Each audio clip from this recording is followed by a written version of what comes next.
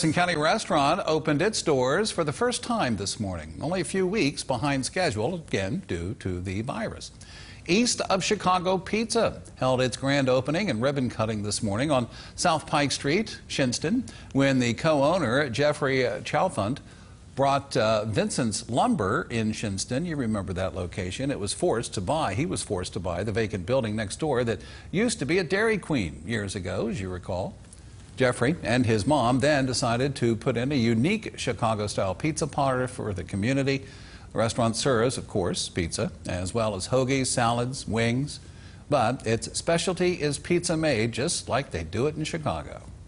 Marinara sauce, and the sauce goes on the top, where most pizzas, the sauce goes on the bottom. The marinara, the authentic Chicago style, the sauce goes on the top. Just hope everybody enjoys it and give us your honest opinion as to your food and all that, and come in and give us a try. There's an invitation. And East of Chicago Pizza will be open Sunday through Thursday, 11 to 10, then on Fridays and Saturdays, 11 till 11.